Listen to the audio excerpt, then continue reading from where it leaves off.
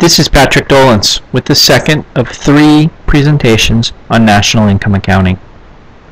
In this presentation, we'll be working with real, nominal, and GDP deflator data. In order to do that, you want to familiarize yourself with what I'm referring to here as the relationship. The relationship connects the 3 different kinds of variables to one another. It's an equation, really, or a formula, and it's one that you want to master. The relationship says that the ratio of nominal GDP to real GDP, when multiplied by 100, provides the GDP deflator for that particular year. Write this down, and we'll use it as we work with the following table of data. The table that you see, containing a number of incomplete entries, is the sort of table that gets replicated on out-of-class assignments and exams. We'll start by solving for the missing blue cell. Here we're looking for nominal GDP. So, returning to the relationship, nominal GDP divided by real GDP times 100 equals GDP deflator. We'll substitute 1,000 in for the real GDP value and 120 in for the GDP deflator value, and then solve for nominal GDP. Initially, we can simplify the division by 1,000 and the multiplication by 100 as actually the division by 10.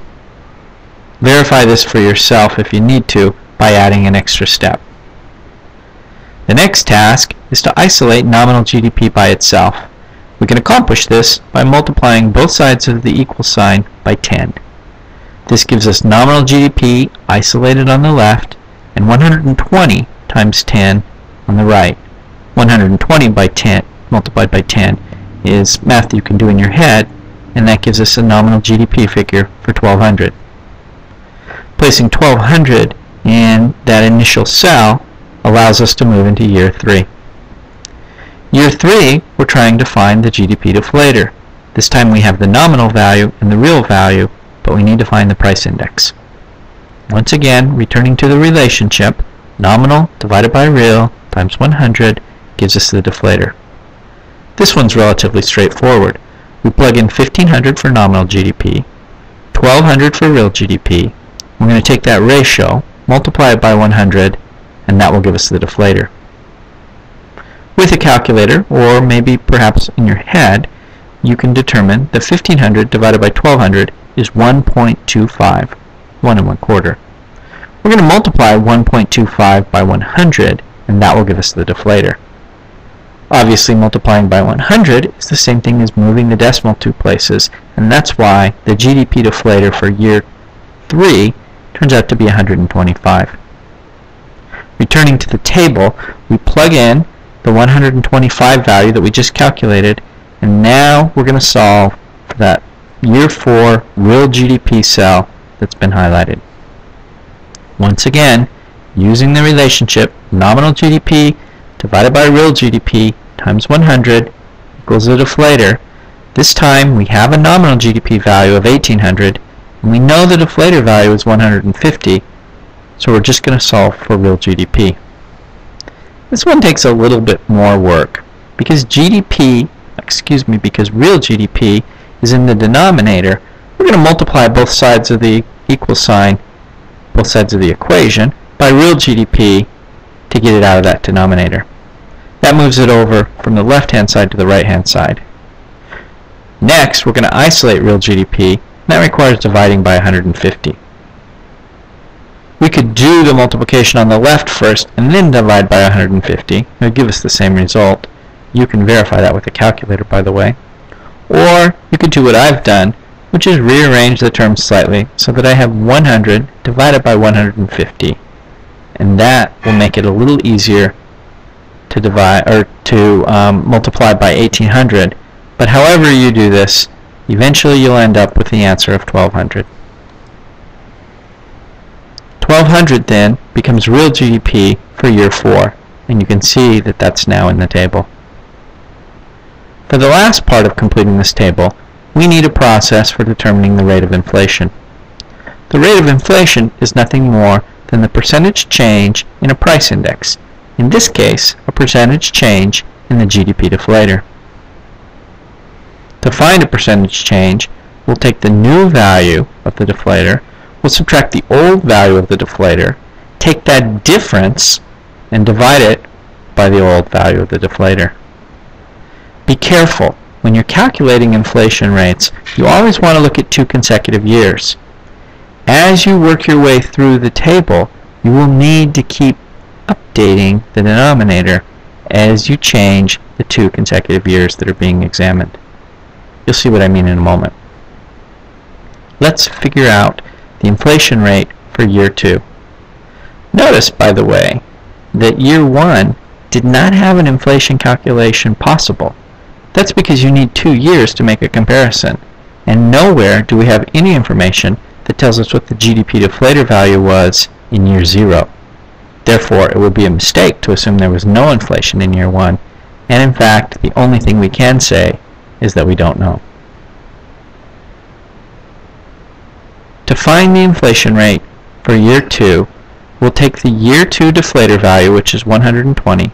We'll subtract the year 1 deflator value, which is 100. We have those in parens because we need that subtraction to happen first. Then we'll divide by the year 1 deflator, which is 100.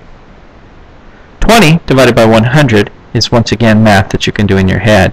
But whether you do it in your head or do it with a calculator, you'll get the same result, 0.2. You could also express this as 20% if you're more comfortable with that notation.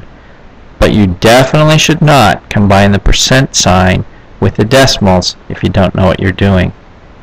Anyone who records the final answer as 0.20% has in fact gotten all the way to the end of this problem and then stumbled at the finish line and ended up with an inaccurate result.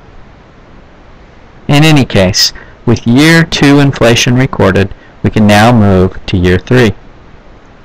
This is an example of where I suggested you need to pay attention to the denominator.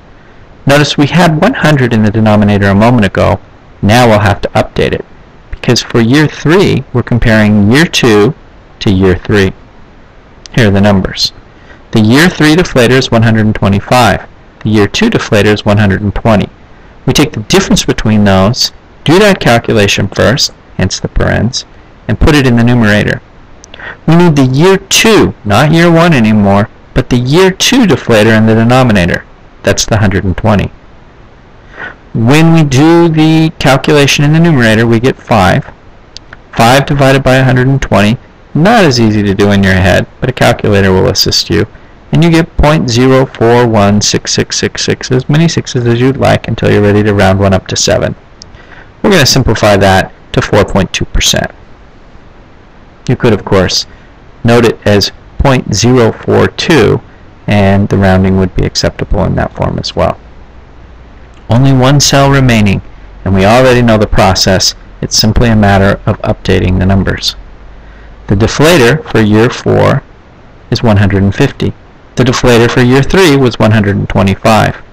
The difference between those will go in the numerator. In the denominator, we're going to update our reference to year 3, because we're looking at the percentage change from year 3 to year 4. So again, the 125 is not the denominator we're using a moment ago, and it's not the denominator we used in the first calculation. I keep emphasizing the importance of this because in my experience this is the most common mistake students are likely to make with these sorts of problems. In any case, the numerator gives us a value of 25, the denominator is a value of 125, and once again we have a calculation you may be able to do without a calculator. But whether you rely on a calculator or not, you should end up with a result of 0.2 or 20%. We fill that into the final cell and we've completed the table. And if you understand what we've just done, you should be in really good shape for working with macroeconomic data on either an out-of-class assignment or on an exam.